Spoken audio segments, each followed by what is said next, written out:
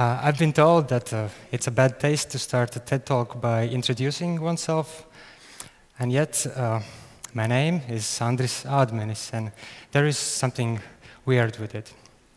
Firstly, Google doesn't let me register an account with such a name. I tried several times and they just wouldn't allow it.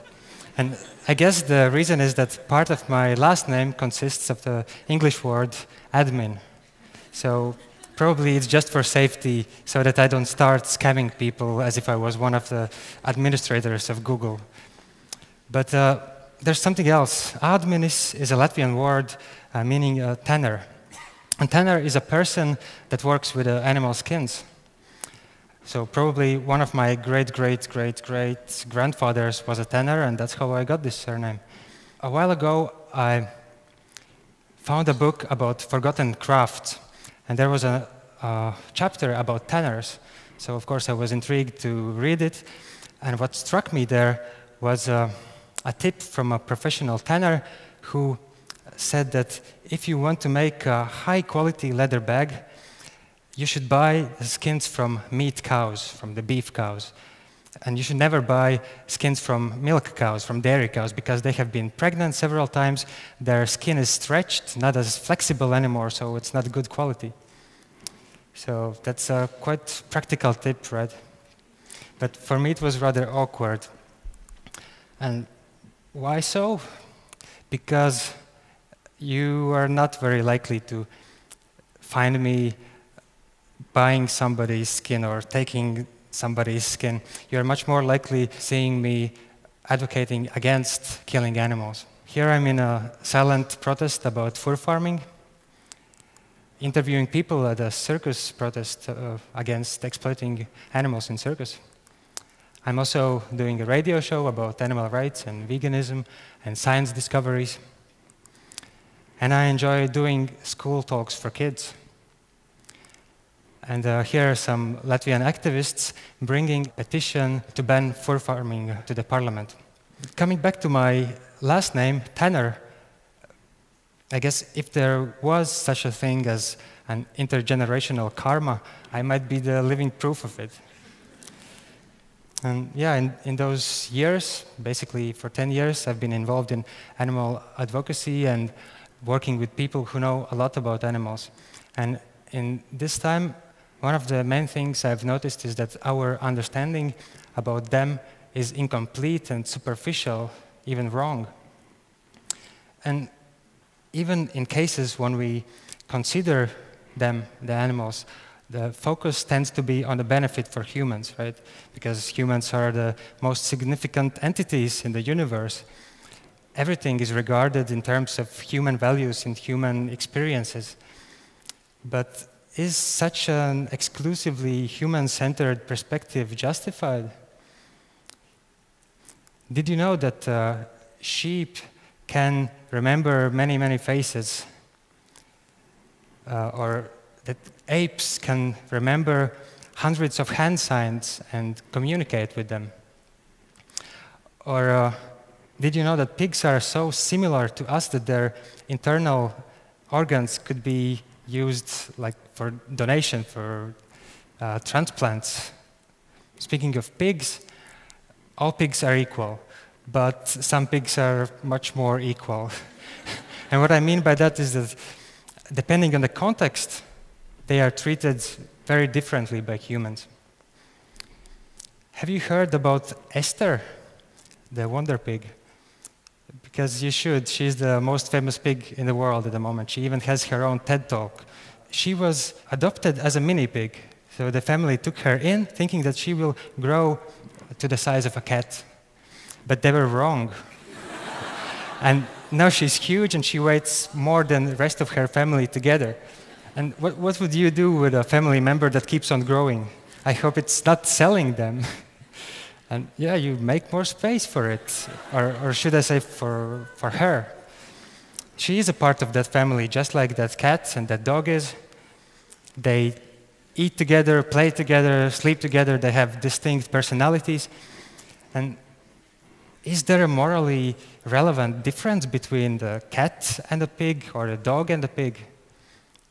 And if not, Why should pigs be treated worse than they? Isn't it a form of racism? I mean, speciesism? But unfortunately, this is not a typical life story of a pig. This is a typical modern farm where the typical pigs spend their typical lives without enjoying sunshine or grass under their feet, never digging for tasty roots, or never rolling in the mud. And to me, the mind-itching question is why? Why do we treat animals, some animals, as individuals and even as our friends, while at the same time others we treat as replaceable units and even things? What do you see in this picture? It's lots of pigs, right? A successful business. But what if you knew that one of them was Esther, a curious being that once lived in a family, was close friends with the dog Reuben and cat Finnegan? Would you perceive this photo in the same way? And what I'm saying is that seeing or imagining animals or humans as part of a faceless crowd, it makes it easy to normalize all kinds of bad things, atrocities done to them, things that we wouldn't accept otherwise. We could also eliminate all the traces that lead us to perceive them as individuals. No face, no name, no skin, no context at all, just a product with a date of expiration and a price. It makes it easy, right? When I was in high school, I was staying with my grandma, and one night I was really hungry. I went to the fridge, there was a piece of bacon, I cut a slice of it, enjoyed it, I wanted to have some more, but then I noticed that there was a nipple on it, just like in this photo. Can you eat something that has a nipple? I managed to swallow that bite that I already had, but that was a life-transforming experience. So the way we treat animals depends on how we see them and what we know about them. And over time, also, humanity has changed its perception on animals.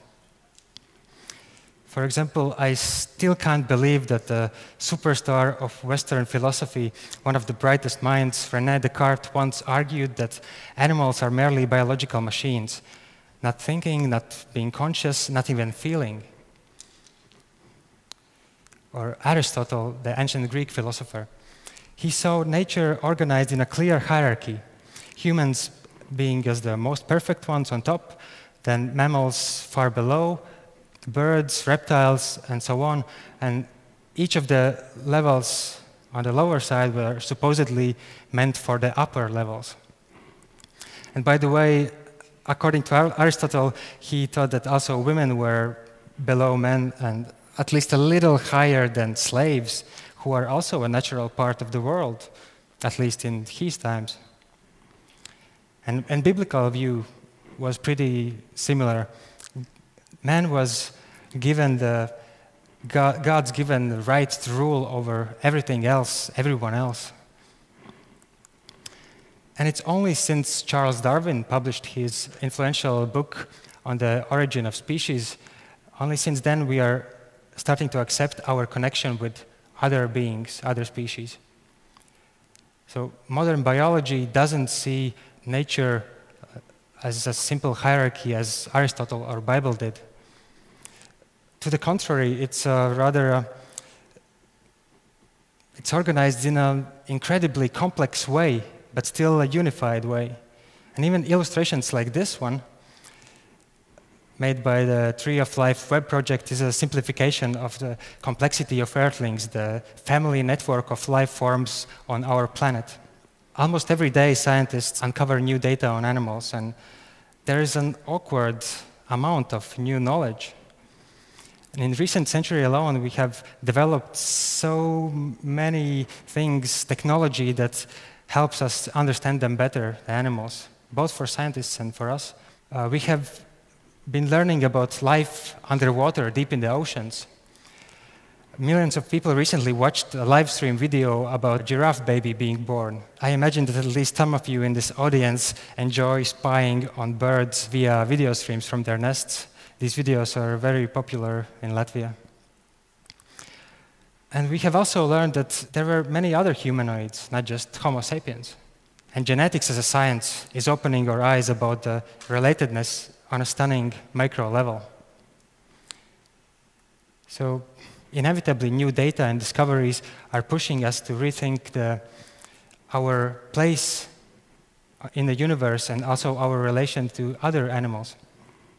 And it's a part of an already existing trend of dethroning ourselves, decroning ourselves, and getting rid of the sweet illusion of being the center of everything. Major scientific breakthroughs again and again have pushed us to humble self-perception. Like, once we believed that we are created, our planet is the center of the universe, and now we know we aren't. We thought that at least we are in the center of the solar system and everything is circling around us, but that's also not true. And also there was no doubt that we are fundamentally different from those beasts, that we are rather godlike creatures, right? But now there's more and more evidence that Homo sapiens, humans, are just one of the many species sharing all kinds of traits and capabilities that we value highly, also with other animals who have those too. And humanity has already started to take this message on board. Animals are more and more taking the space in our imagination, in the political agenda, in environmental awareness. The animal protection standards are higher than ever.